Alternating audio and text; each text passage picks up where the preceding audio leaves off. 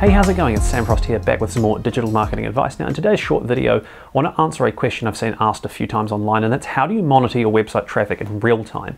So you might be familiar with the fact that you can use Google Analytics to measure your traffic over time, so see if your organic traffic's growing and see what pages people view and so on. You might even prefer just using sort of inbuilt analytics within a system like Shopify or Wix or Squarespace to do that, depending on how your site's built. Although, as I've said in previous videos, I would recommend you do have Google Analytics running.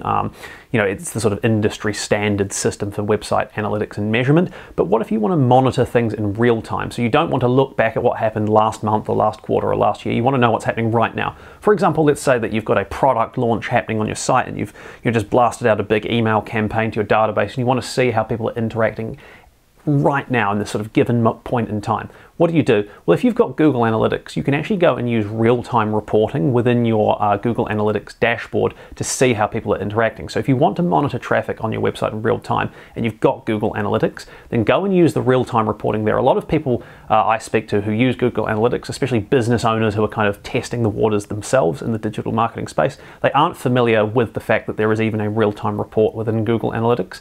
Now, real-time reporting in Google Analytics, sometimes there is a bit of lag to it, I believe, although you'd have to go and check the technical documentation that there's a sort of batching process. I think I saw that on a Measure School video. I'll leave a link to that channel in the video description because there's fantastic Google Analytics tutorials on there.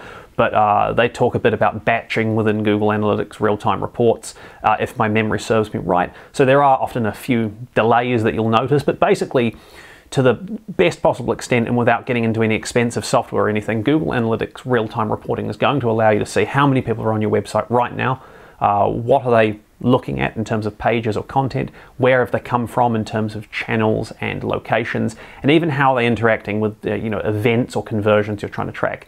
So if you want that real-time analysis, I would definitely recommend starting with Google Analytics. Then you could explore other options from there. But to be honest, I'm yet to encounter a situation in my day-to-day work as a digital marketing consultant where Google Analytics real-time reporting isn't sort of good enough for most of what a business is trying to achieve, the fundamentals, the bits that actually need to be done.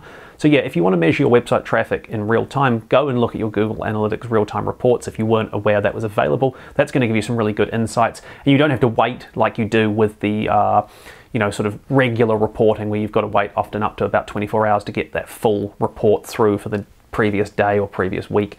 So yeah, look at real-time reporting. It's very, very helpful. I use it quite a bit actually, especially for things like testing website conversion actions or events. If I've set something up, I want to test it, see it actually works, I'll go and use the real-time reporting rather than clicking on a click to call link and waiting until tomorrow to see if that event or conversion was registered. I can do it via the real-time reports and see things in real time. So yeah, hopefully you find that helpful. If you've got any questions, please do let me know. Leave a comment below.